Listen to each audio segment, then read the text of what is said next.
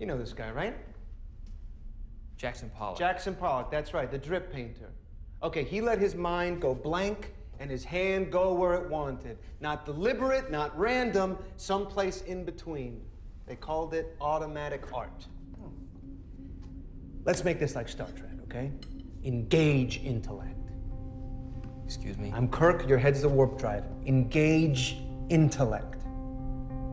What if Pollock had reversed the challenge? What if instead of making art without thinking, he said, you know what? I can't paint anything unless I know exactly why I'm doing it. What would have happened?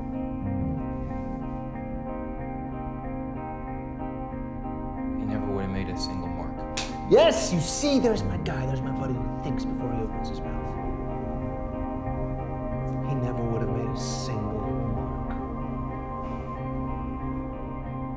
The challenge is not to act automatically. It's to find an action that is not automatic, from painting to breathing to talking to fucking to falling in love.